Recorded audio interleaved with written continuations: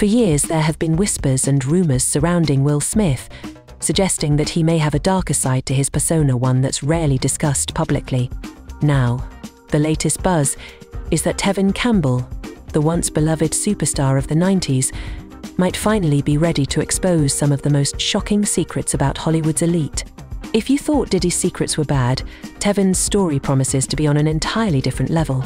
According to reports, Campbell claims that Will Smith, Quincy Jones, and other industry power players took advantage of him during his rise to stardom. Tevin Campbell, once hailed as a musical prodigy, had his career closely tied to the legendary music producer Quincy Jones. With Jones as his mentor, Campbell was poised for superstardom. However, the trajectory of his career wasn't without its dark moments. Allegations suggest that figures like Will Smith and Quincy Jones, who were at the top of Hollywood's power structure, used their influence to manipulate Campbell's career and personal life. Some rumors have even suggested that Campbell was coerced into situations he never wanted to be in, and that his rise to fame may have come at a great personal cost. One of the more sinister rumors is that there was more to Will Smith and Tevin Campbell's relationship than just friendship. Some claim that Smith, along with Quincy Jones, exerted control over Campbell, pushing him into situations that were neither professional nor consensual.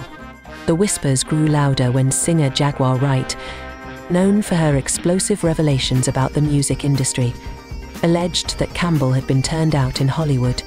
Wright's claims added fuel to a growing fire, with many questioning the true nature of the mentorships that took place behind closed doors. Among the most shocking of these rumors are claims about Will Smith's alleged involvement in secretive and disturbing gatherings. These gay parties, as they're being called, are rumored to have been a way for powerful figures in Hollywood to control young stars. It's been suggested that only those who participated in these gatherings were able to advance in their careers. According to some reports, singer Jaguar Wright even witnessed young men leaving Smith and Jada Pinkett Smith's home, allegedly screaming in distress after what they had experienced there. These gatherings, Wright claimed, were part of a pattern of manipulation that she believes was a major part of how Hollywood's elite attained power.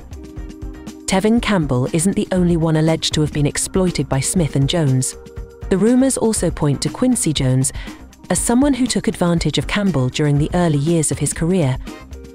In 2018, Jones stirred controversy with some of his bombshell interviews, where he claimed that Campbell was an underrated musician. Some fans took this as a veiled acknowledgement of Jones's own role in shaping Campbell's career, but not necessarily in a positive light. Jones's past has long been shrouded in speculation, with reports suggesting that he had a history of exploiting young artists, including Campbell, when they were still minors. For his part, Tevin Campbell has denied many of the claims circulating about him. In 2018, when rumors about his alleged abuse resurfaced, Campbell took to Twitter to clear the air, calling the rumors disgusting and laughing them off. However, despite these denials, the rumors continue to follow him, especially given his rapid rise to fame at such a young age. Campbell was just 15 when he recorded his first hit, Round and Round, which climbed the Billboard charts and solidified his status as one of the top R&B artists of the early 90s. His voice, described as possessing an incredible 4.5-octave range, earned him comparisons to Whitney Houston, and he quickly became a fixture on the music scene. But Campbell's story isn't just one of musical success.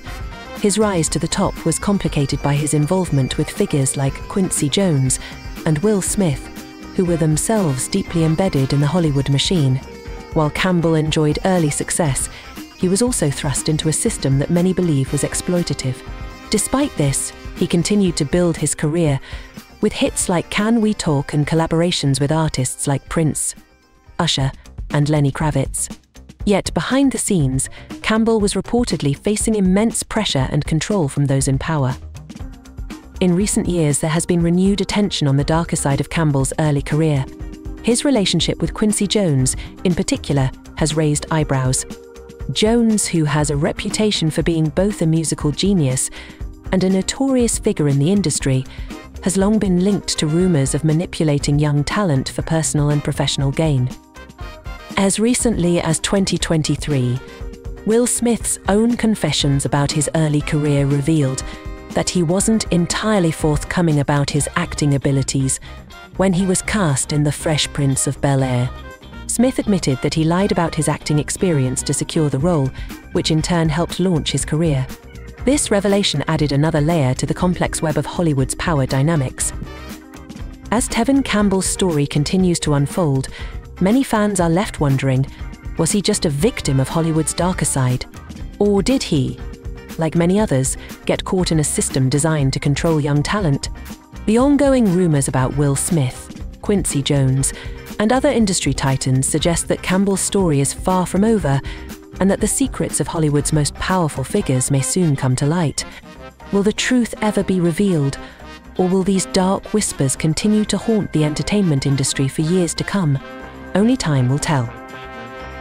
Between the ages of 14 and 16, Tevin Campbell was already a rising star in the music industry, collaborating with some of the biggest names in R&B, pop, and soul, including Prince, Babyface, Al B, Shaw, Daryl Simmons, Jimmy Jam, Terry Lewis, and Michael Walden.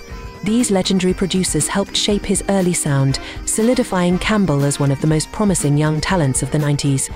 His remarkable vocal range and the ability to work with such iconic figures ensured that his star power was undeniable.